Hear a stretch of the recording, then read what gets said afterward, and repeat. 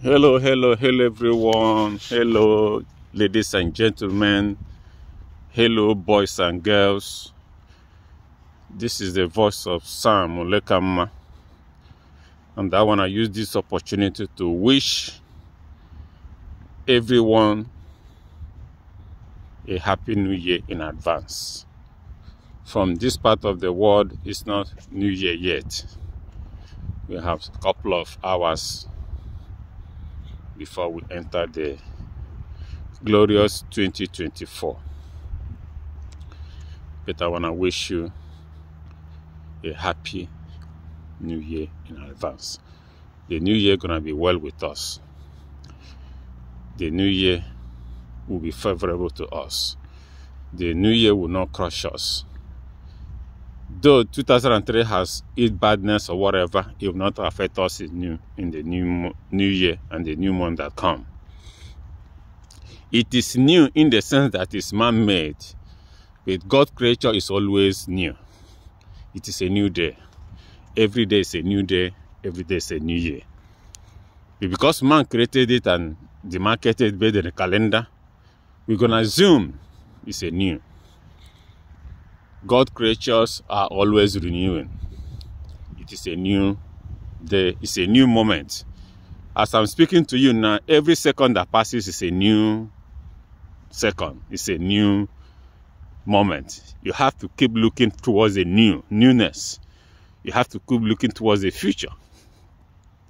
When I started this video, when I say greetings, when I say happy new year, it was a past now. It was a few seconds ago, but it was past. Because every minute is a new. It's a secret behind that. You see, you keep looking on the future. You don't look at the past. I don't know what's going to happen in the next 5 seconds. Something great may happen beyond my imagination in the next few seconds from now. I don't know it. It's going to be new. But the past is gone. The future is approaching. So if every moment is new, as you step into life, as you persevere, as you step out in every venture, it's a new occasion. It's a new venture. It's a new gathering. It is new. God created it. You have to keep looking at the new.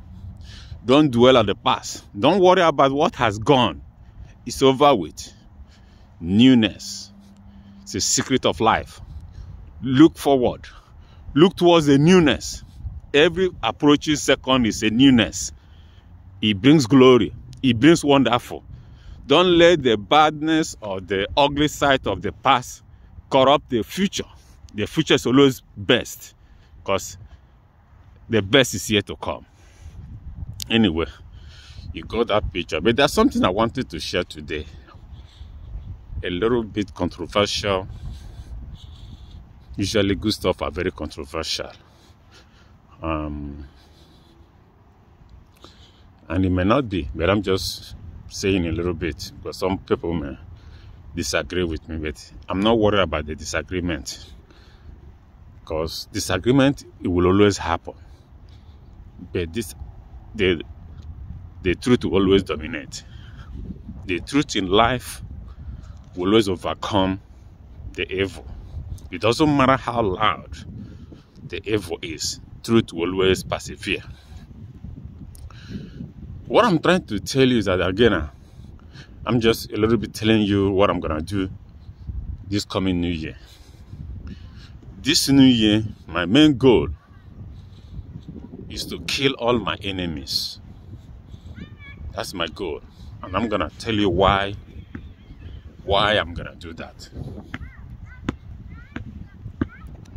Young man is playing ball behind me. I'm going to tell you this new year why my main aim is to slaughter every force of darkness in my life. The young boy said, huh? Yes, that's what I'm going to do. And why you should be able to do likewise. It's very critical that you kill your enemy. You see,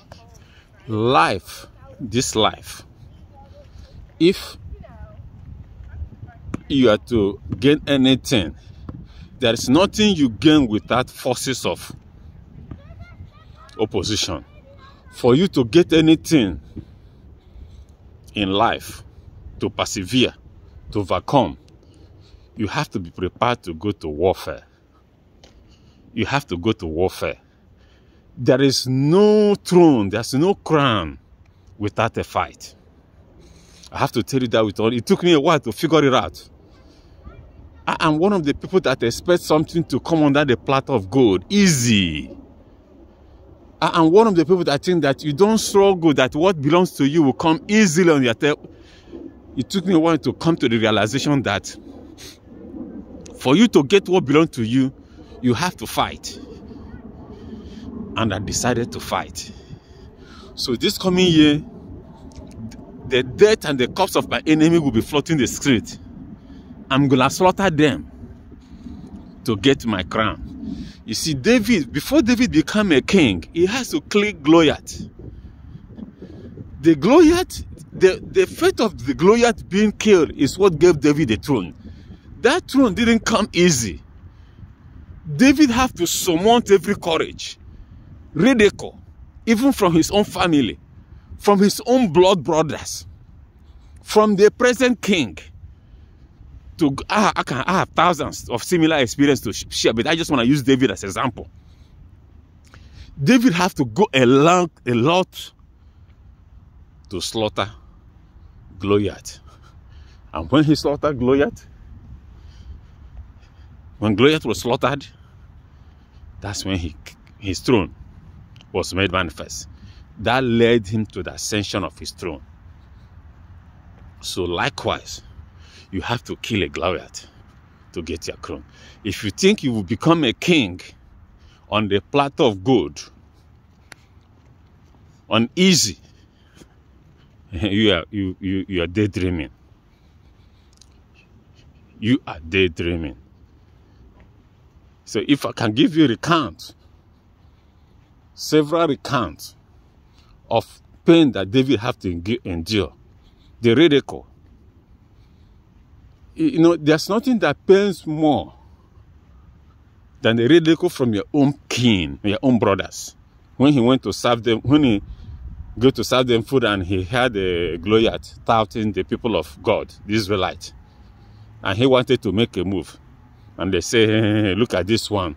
He always say, what, you know? And David was troubled from his heart to go and do something. But his own king, trying to make a fool of him. Say, look at this one. But the spirit in God, the spirit in David, propel him, keep erupting like a volcano, to go to war, to go and take over his crown, to go and capture his throne. I'm just giving you everything that happened in the Bible is an example that we must follow. You have to be prepared to face your Goliath. You have to be prepared to face your enemy. And you have to be ready to kill him, kill that enemy. Things will not be easy without a fight.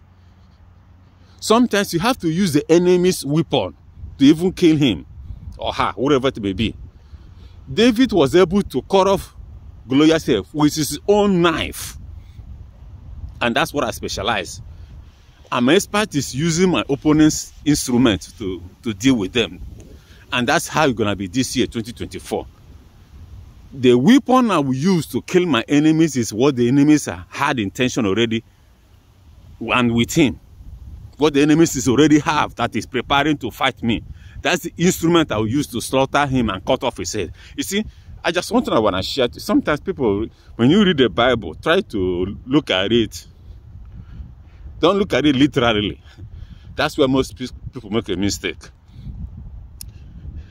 The Bible I'm reading said that Jesus Christ did not say anything that he didn't say. There's nothing he said except he said it in parable. There's nothing in the Bible that was a straight talk. It has a connotation, so many angles. You see, as a fact with the truth. When you look at the truth will always be truth from any direction. The difference between a truth and a lie is that a lie may appear truthful in one angle, but the truth, when you look at it at the four corners, always be the truth. That's how truth distinguishes from truth to lie. I'm very good in digressing when I'm saying a topic, but I'm saying it because I'm a good teacher. I like to give different facets for you to help you understand. I'm going to be very short in this video, but the main purpose of this video, I'm going to share it to my friends, to those that I call my friends. Even for those, peradventure, it may even land to my enemies. And I want them to know that this 2024, my purpose is to kill them. If you identify yourself as my enemy, count yourself dead in this 2024. I will use your own knife, the Bible knife, literally, even though it may not be knife, literally. But that knife you prepared, I'm going to use it to cut off your head. That is the purpose of this message. Going back to the explanation of the Bible. Bible is not a literary word. Everything in Bible is spoken in parables, idioms, synonyms, whatever. You have to be able to dissect it in an angle. And how you justify it, because you have to look at it from different angles for it to look to match. Bible does not contradict itself. The problem with most people is that when they're interpreting the Bible, they just pick one verse and they judge them. You can't do like that. Bible has so many things that may seem to be contradictory, but it's not contradictory if you look at it from the 360 degree. If you look at it from the 90 degree, one may be contradicting to the other. But when you look at it at 360 degree, it becomes one, and you know it's a truth.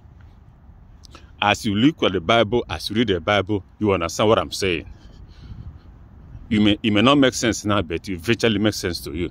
So the Bible doesn't contradict itself.